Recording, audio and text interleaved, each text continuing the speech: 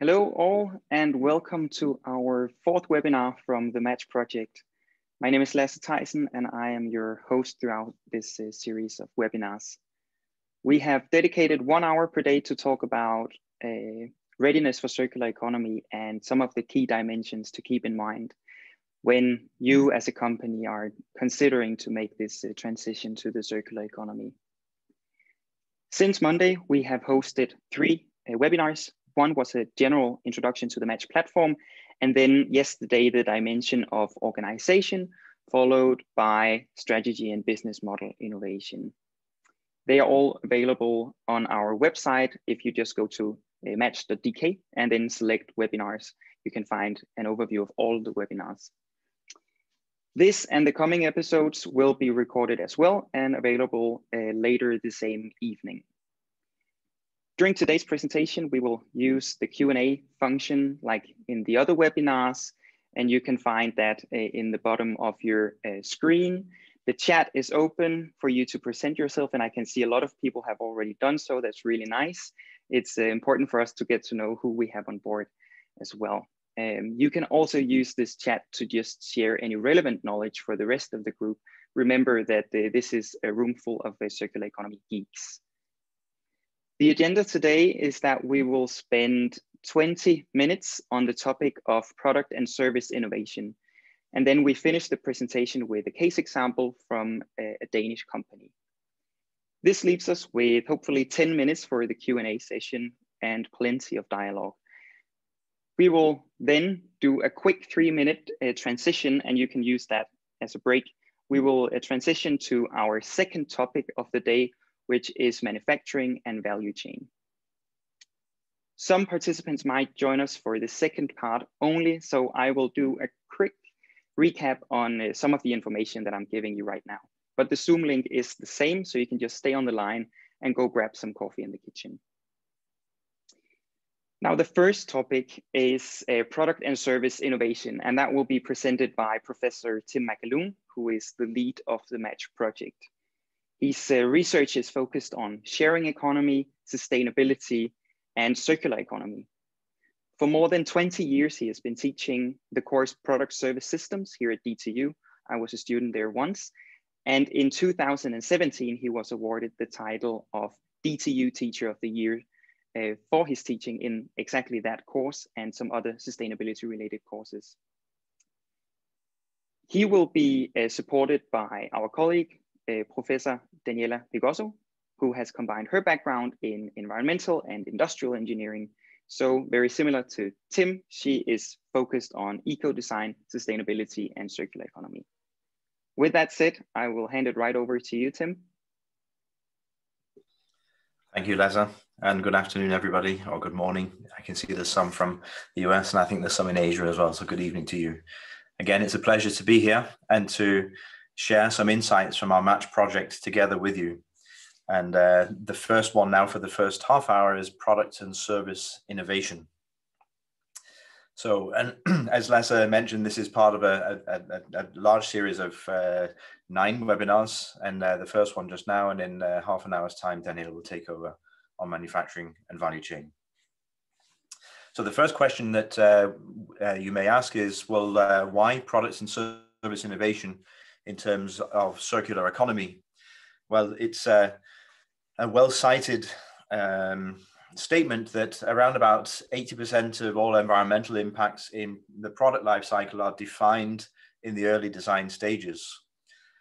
This is an estimation. I'm not sure how many scientific studies have been done in that, but it follows the Pareto rule of the 80-20. And this is closely followed by the looking at where we embed costs into our products. It's also in the design office, but it's there where we have the most freedom of choice and freedom of movement.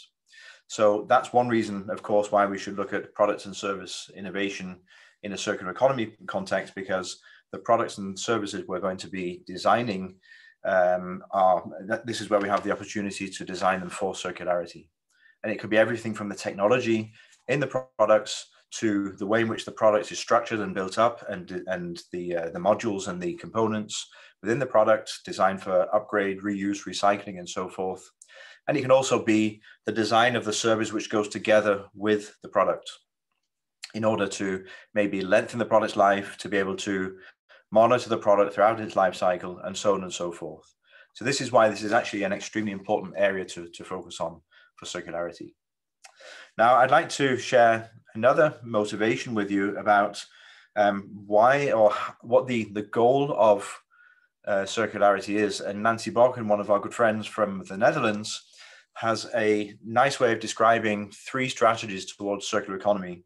One is about narrowing loops, which means that one strategy can be to decrease overall material use, regardless of the end of useful life scenario. So that is making things more efficient and making the usage of materials in each product as low as possible.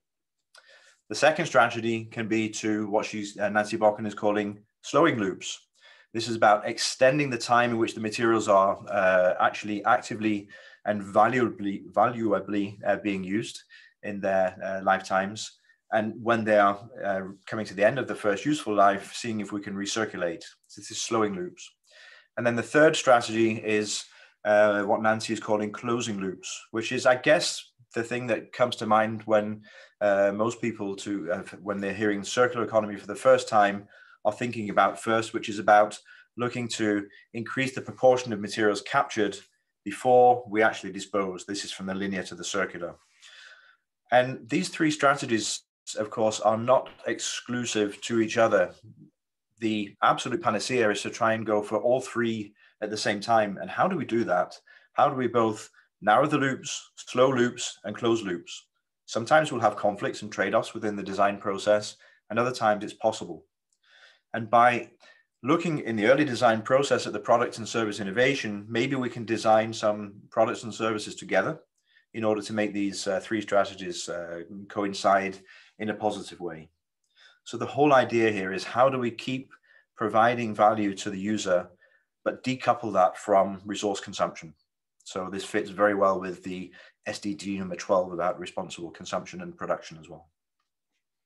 So that's the motivation for why to look at this here.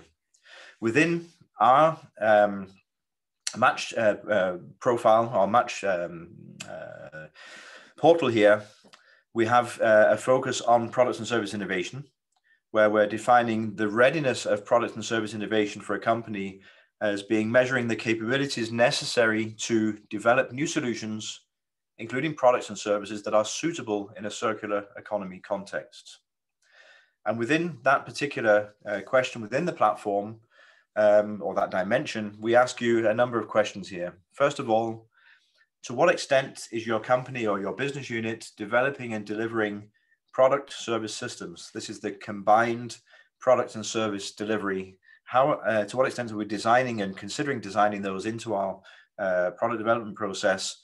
For example, services supporting the product use, subscriptions, sharing solutions, renting instead of owning, and so forth.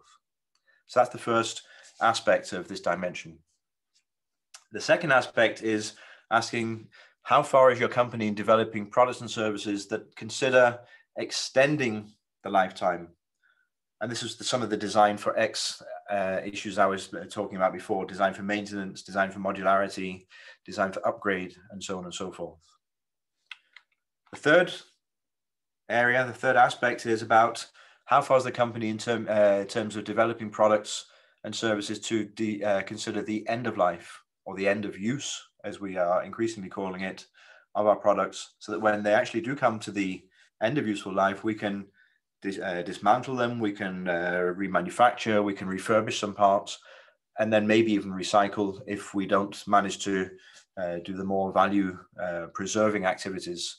So to avoid letting the product and the materials within the product reach the back into the linear economy, you could say, into the disposal chain.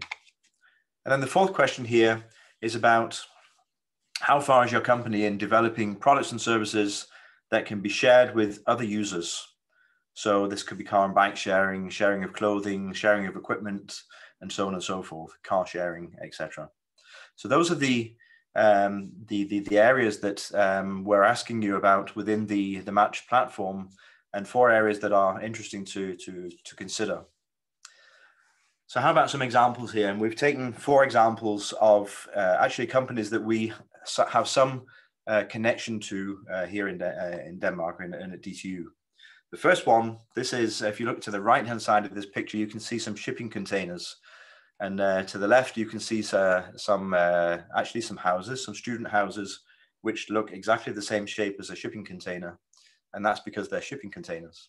So this company, Copenhagen Village, has made a fantastic business out of actually what they're calling circular living. So student accommodation, cheap and affordable accommodation for students to live in, using reused shipping containers, which for some reason or other can't be used as shipping containers anymore because they've come to the end of their useful life. But on top of that, what the company is intending to do and starting to do is to say, how about if we can not buy the windows, but lease them? How about if we can not buy the heating system, but have heating as a service? And how about any of the other utilities and components? Could we have them as purchasing product service systems? Because these are temporary living areas that have a permission to be in the places they are for a maximum of 10 years. Because the student accommodation here is put in areas which are going to be developed, but not yet developed within the city of Copenhagen. And these guys have a very nice ambition of expanding this to other cities and other areas. The second example we have here, you can see some green cans in here, but there's lots of beverage cans coming to the end of use and end of life here. This is a wish from Carlsberg to remove what they call branded waste. How can we go from a branded waste problem to an opportunity by looking at designing and developing different type of beverage packaging? And we've been involved some years ago with them on a project to make what we called then the green fiber bottle here at DTU. And today that's become a company in its own right called the Paper Bottle Company, or Paboco, which Carlsberg and a number of other large organizations have ventured into together to see how can we move the packaging problem from the technocycle to the biocycle of the circular economy butterfly, which you may know. So the technocycle on the one side and the biocycle on the other side. So this is, again, very much about the design of the technology, design of the life cycle, and designing waste out of the system. And the idea is to be able to get these back and to reuse the biomaterials from there. The third area started actually as a student project many years ago here at DTU, where some students were looking at the problem of how do we transport vaccines to developing countries. This was a project that was started by UNICEF. They had a goal of reaching the 5th child, it was called. So 80% of the vaccines got there on time. Not on time, but unspoilt. But 20% were either had been too cold in the cold chain or had actually gone above the permitted temperature. And here you can see a number of single-use temperature devices like this one as well. And these are basically electronic devices which become thrown out in the village where they arrive within the vaccine packaging. And some students started to look at this, and they're cutting a long story short. Today we have a company here in Denmark called Upri. They're functioning within this part of the world. They need to prove their products and the business within the developed economy, and becoming quite instrumental just now actually in terms of shipping vaccines around. And this is basically temperature as a service. So a device connected with logging and monitoring and giving temperature as a service, and having this device as a lasting device, which is not a single-use device here. And then the final example, a company you may know, we've worked also together with these guys. This could have been my shoe from the 1970s. This is the Adidas Classic. Today, Adidas have moved through a number of activities and a number of different products where they're reaching a product today which is made out of one type of material and no glue whatsoever. So it's a thermoplastic material which is making this beautiful shoe, and their goal is simply no glue and no or as fewer multiple materials as possible, understanding and accepting that they're in a fast fashion market, but also trying to change the market at the same time as they're changing the product through materials design and different joining techniques. So there's some inspiration for you there in terms of examples. But what I'd like to do now is to ask Daniela to share with us some of what we found from the MATChE project in terms of how it's actually going with the companies that we've had in the platform. What is the readiness within this particular dimension of product and service innovation? And what are the areas of improvement possibility? So over to you, Daniela. Yeah, thanks a lot, Tim. And this data that I'm going to share with you just now, it comes from all the different companies that are in the MATChE platform today. So we have more than 700 users from more than 330 companies over the 6 continents. So it's a quite good representation of companies from a business to consumer, a business to business, and also a business to government types. And what we see here for product and service innovation, this is actually the 3rd highest score across the 8 dimensions that we have in MATChE. And we have a little bit over 42% in terms of the overall total readiness they could have in here. So we have 8.5 out of 20 points. And the way we are calculating those points, they are following a 5-scale approach to measure readiness that goes from not having started and still understanding the potential all the way through scaling up the initiatives. So let's have a look how it looks in relation to the 4 main areas that Tim just mentioned. What we can see here is that the 2 highest readiness that we can see in industry today, they are in design for life extension. So designing products where we can provide maintenance, we can change spare parts, and we can keep them providing the functions they were developed for as long as possible. In this strategy specifically, we can see a very nice distribution of companies that are already scaling up initiatives and putting the products out there in the market. And I guess Tim just presented some very nice examples of that. But we can also see a very nice pipeline of companies that are piloting new initiatives just now and planning the scale up implementation as well. The 2nd highest area in here is the design for end of life. Eventually, those products will reach a phase where it's not possible to keep repairing, providing maintenance, and so forth. And then it's important to look at some other strategies, such as design for disassembly, design for remanufacturing, design for refurbishment, and also design for recycling. And what we can see here is that we also have lots of companies that are ready at a higher readiness. So either piloting, scaling up, or having a full implementation. But we can also see quite a lot of companies planning the pilot implementation, which shows to us that we should expect to see more and more products in the market that are designed for a circular economy. The other 2 areas that we have in here that have a lower readiness in comparison to the 2 that I just presented are the ones more connected to this service element. So moving manufacturing companies from selling products to providing the function of those products by product service systems, for instance.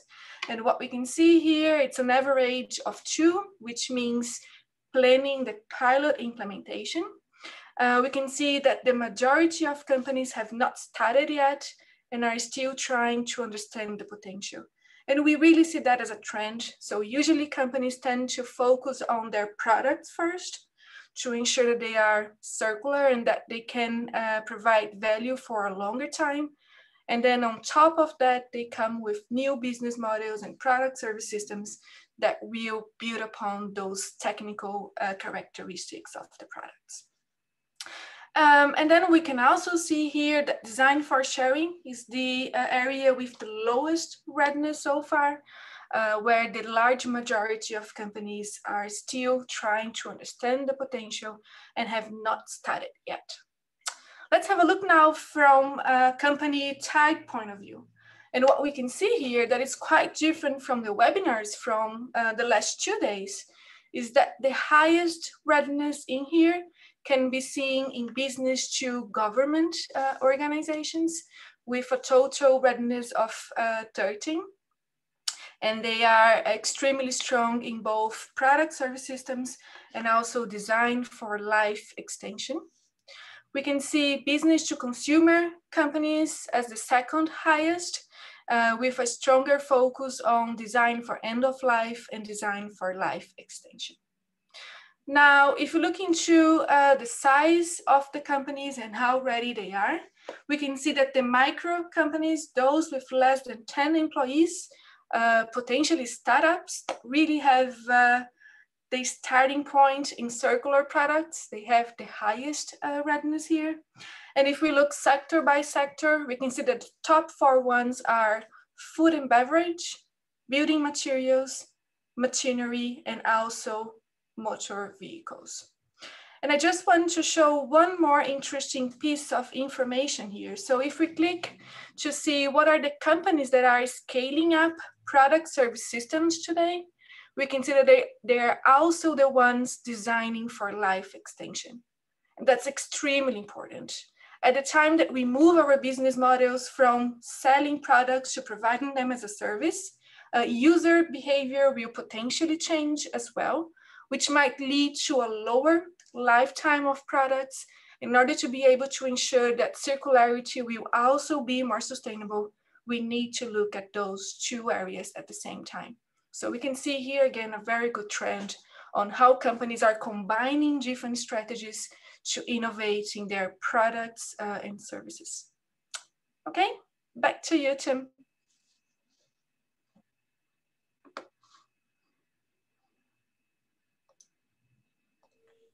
Thanks, Daniela. So what I'd like to do is finish off with a small case from one of the companies that has been on our accelerator program together with us on the MATChE project. And here you can see the logo in the background, Oticon. And Oticon is a brand under the company Demant, one of the world's largest hearing aid manufacturers here in Denmark.